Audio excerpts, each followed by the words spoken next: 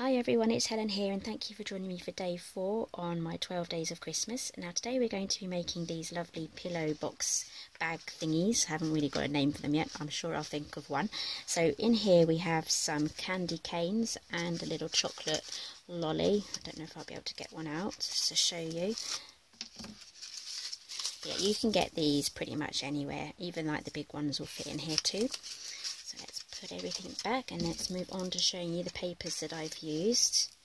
It's a paper collection by Helz Cuppleditch, and I've also used the coordinating decoupage pad that goes with it. So these are the decoupage things that go on the toppers that go on the top. So let's push these aside and I'll grab the papers. So it's by a collection by Helz Cuppleditch, and I'll make sure I'll get as many links down below as possible for you, and all the dimensions and extra photographs will be on my blog as well, so the link will be down below for there. So this one's called Wonderland. It's a 12 by 12 pad and it does come in other sizes as well. So you get some plain papers as well as some glitter designs as well. So I do go into closer detail on this pad in my trim craft haul. That will be on my YouTube channel. So today we're going to be using this snow scene here. So cut your paper down to 6 inches by 6 inches, and then we're going to be using the pillow punch board by We Are Memory Keepers.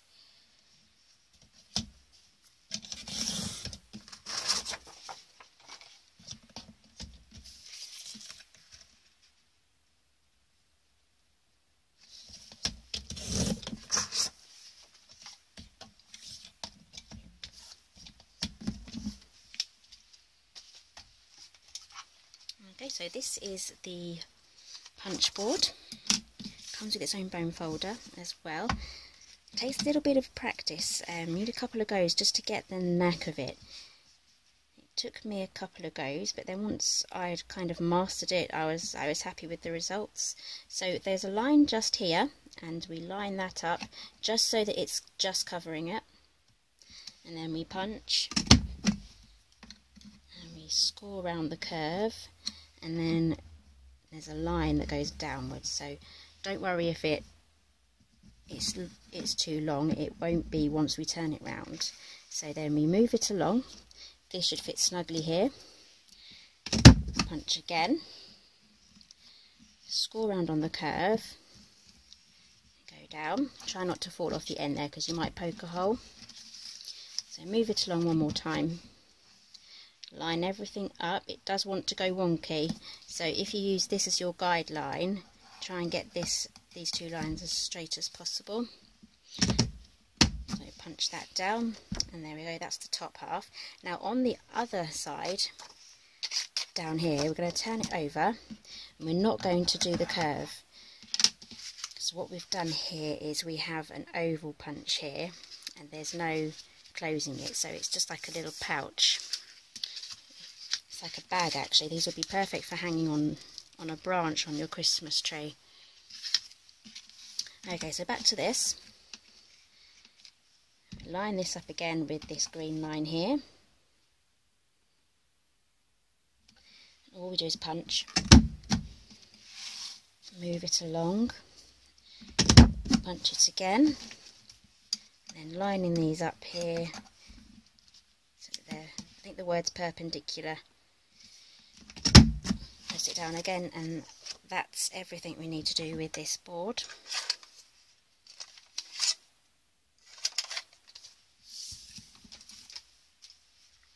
Okay, so I like to use my Stampin' Up bone folder for creasing, so crease all of your score lines.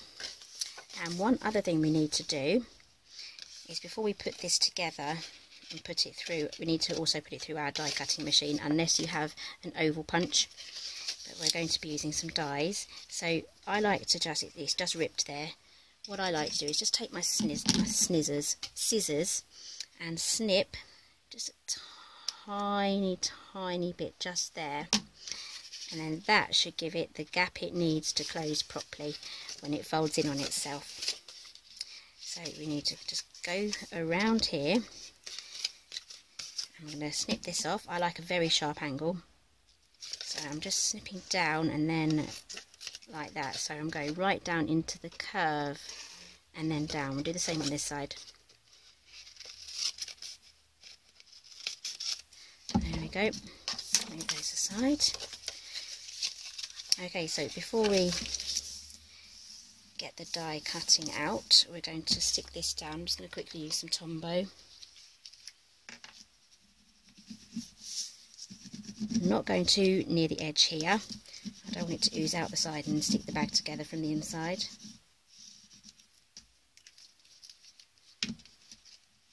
Pop that down, and then I'm going to leave it a few moments before I put it through the die cutting machine, because it's going to get squished and squashed, and if the glue is still wet, it's just going to go out the sides. So I'm going to leave that there for a few moments while I get my die cutting machine ready and the dies. Okay, so I just paused the video there, so hopefully now it's pretty much dry. Okay, so these are my oval dies. These are by Tonic, and they're scalloped and straight as well, so I'll make sure the link's down below for those. So I'm going to use the one that measures 1 5/8 of an inch. Just hauling up my big shot now.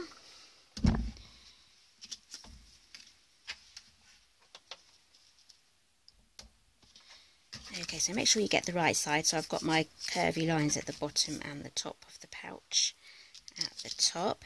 Now I would like a nice thick handle there. On this one I didn't leave much of a gap and it's a bit too thin. I just don't want it to break, so we're going to leave a thicker area there. So pop that on. Using my magnetic platform here. You can get these from Stampin' Up or Amazon.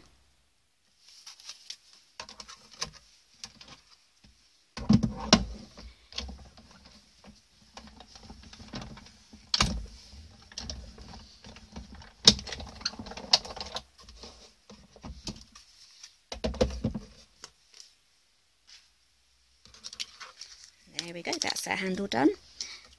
Now we can assemble this together and pop on our die cuts. So we've got our bag here, so this bit should be quite easy. Okay, so this is the back of our bag, this is where the seam is. So we want this one to be the last flap that goes in. So press this one in like that. There's no need to do a thumb hole. You do get a thumb hole punch on here. The top side will do a little thumb hole for you. But we don't need that because we want it to just be the bottom of the bag. We won't be opening and closing that.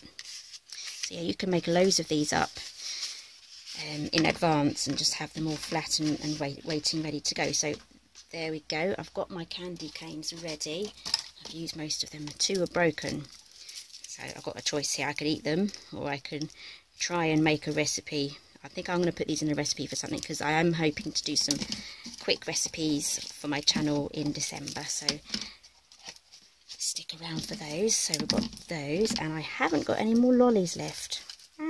They're only a pack of 4 and I need to go shopping and buy some more. So I'm just going to steal one from this pocket. So those are going to be my goodies. So get our die cuts ready. So I'm going to use a snowman.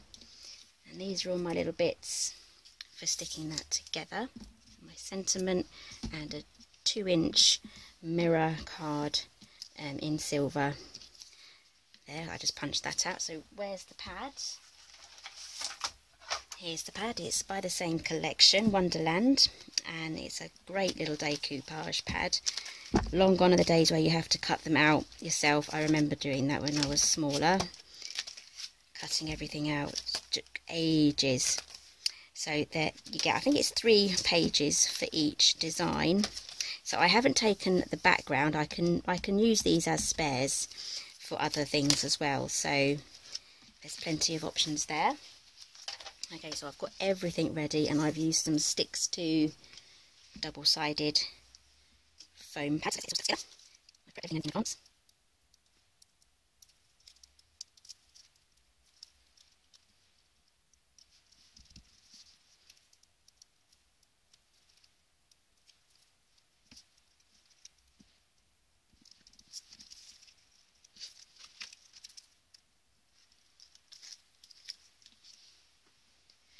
Grab my Tombow.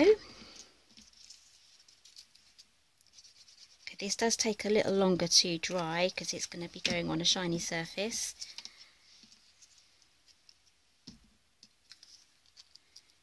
So pop that down, and then because this is curved, I'm just going to put a line of glue vertically. Oop, there you go, it's moving about. Just vertically down there. I don't want the die cut to actually curve around with it. I just want it to be stuck on there nicely. Pop that on. Stuck my finger in it.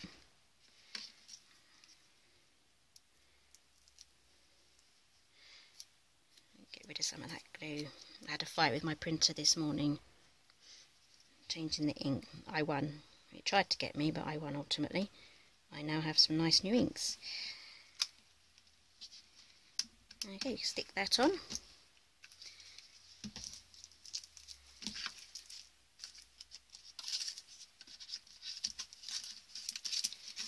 Pop in the candy canes. This is coming off. Hang on a sec, stick that back on. So I'm going to leave that just to set, just for a few moments. I'll show you the ribbons I'm going to use. These are by Dovecraft. And this one says Happy Christmas. And this one's a lovely red and white stripe. So let's cut those.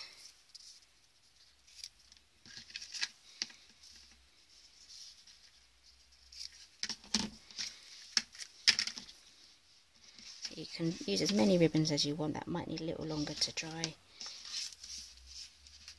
Let's put that in.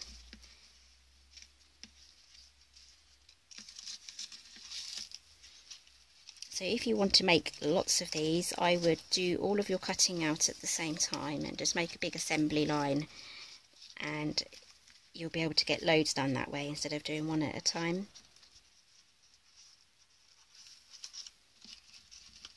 Just tying a double knot on there.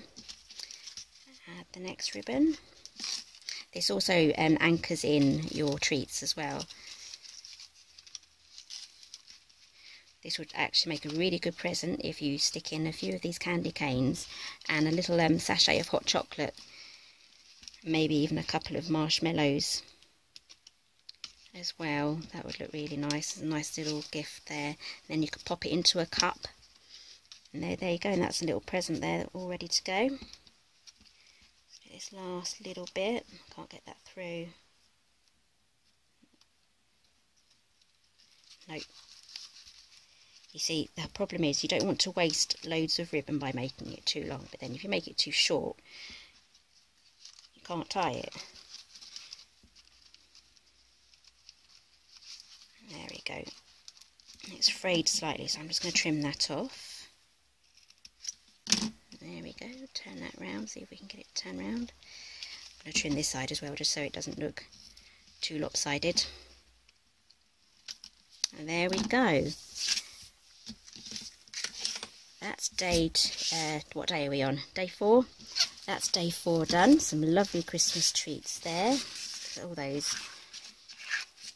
Okay, so pop along to my website. The link will be down below for all the dimensions. I'll try and put in as many links down below in the description box for you, so you can pop along and find all the not ingredients, it's not a cooking channel, materials, so they'll be down below as well.